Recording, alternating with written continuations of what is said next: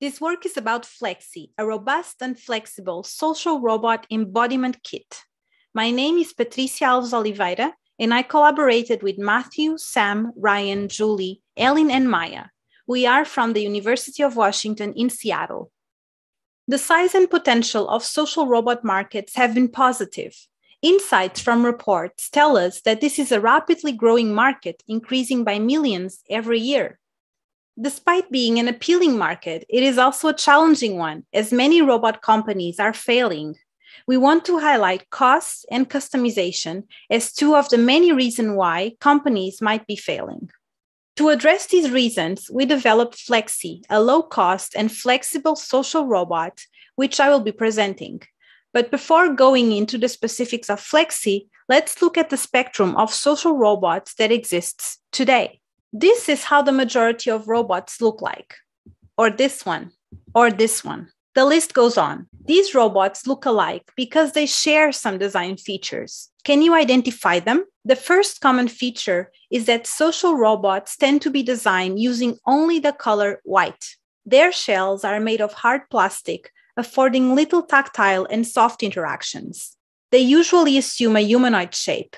According to the widely studied uncanny valley phenomenon, humanoids can create unrealistic expectations of human-like behavior and interactions, which are detrimental to a robot's acceptance.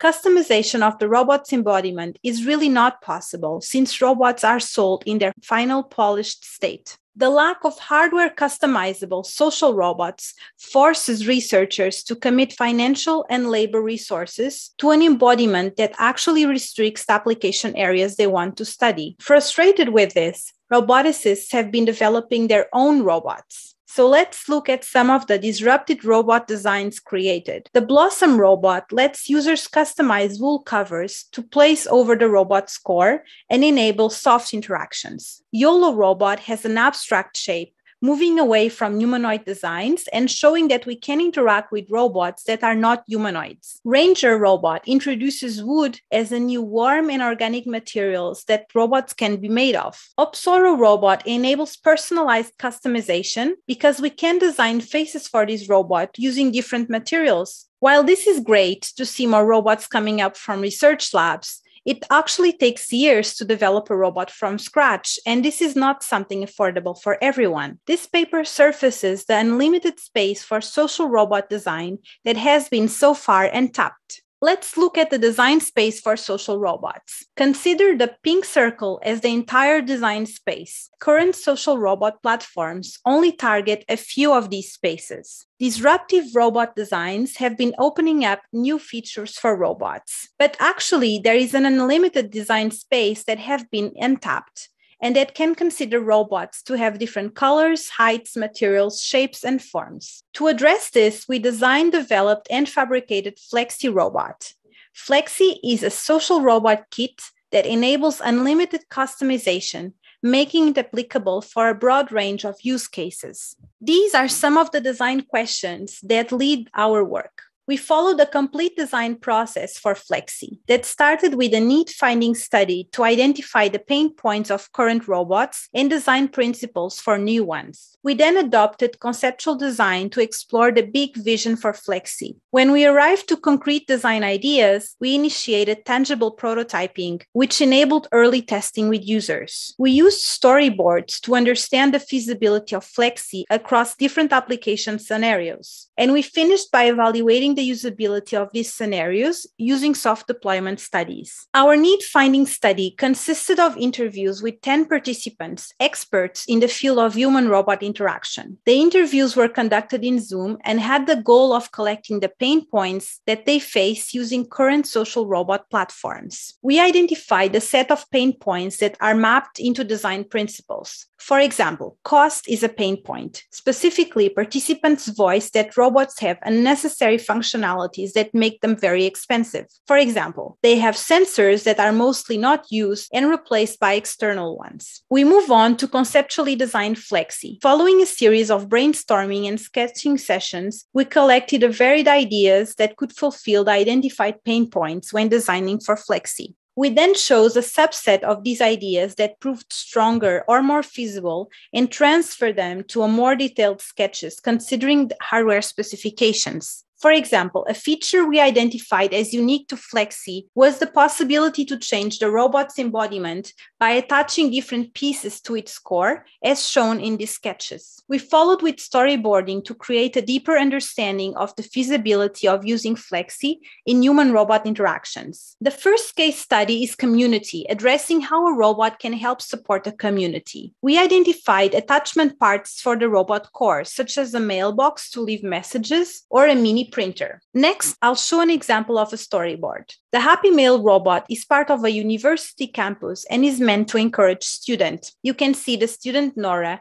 needing some encouragement after a tough day. Nora approaches the robot, and the robot contains a message which Nora clicks on it. The message was sent by someone named Kate to Nora and says, "Believe in yourself. You got this." Nora smiles, as she needed to hear this to be reminded that she is doing her best, even on this difficult day. She secretly thanks Kate, who actually she has never met. She likes this message so much that Nora decides to print it using the robot's mini printer. This way, she can carry the message with her anytime she needs a reminder. To test the usability of a community robot, we delivered FLEXI Core to a human-robot interaction researcher external to this project. The researcher designed and assembled attachment pieces for this scenario and programmed the robot. The robot was tested with 10 people in a university campus, and results show high usability and an expansion of creativity as a content creator for the robots. You will now see videos from this deployment study. In this case, 2 participants decide to engage with FLEXI and write messages for the next student that interacts with the robot.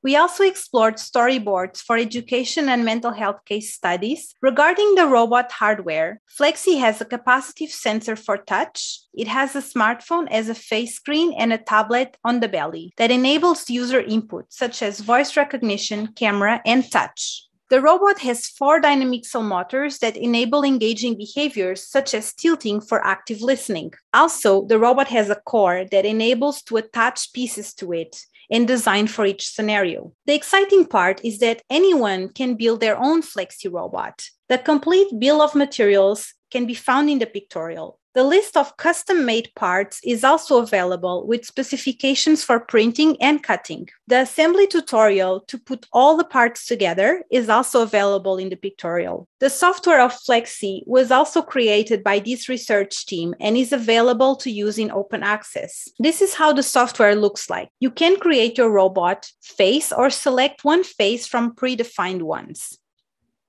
The parameters of the face can be easily changed and adjusted with sliders.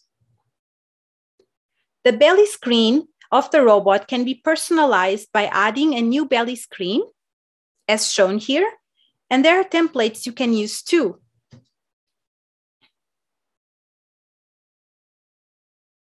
The robot can be controlled through a user-device interface, easy to navigate, that enables control of the motors of the robot and the screens.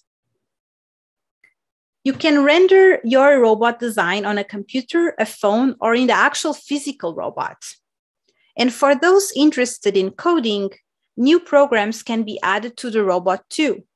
There is also the possibility to modify existing programs that already are in the robot.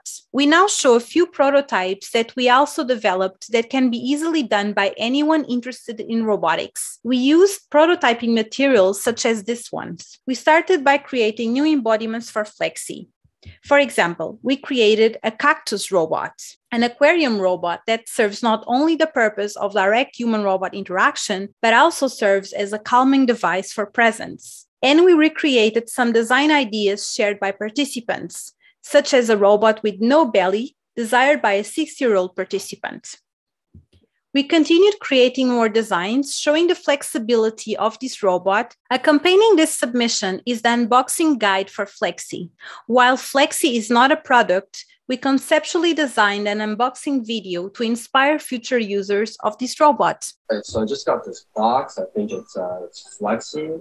I'm really excited to open it and see what's inside. The full video can be seen in the pictorial. For additional details on this work, we invite you to read and enjoy our pictorial and let us know if you ever build a FLEXI robot.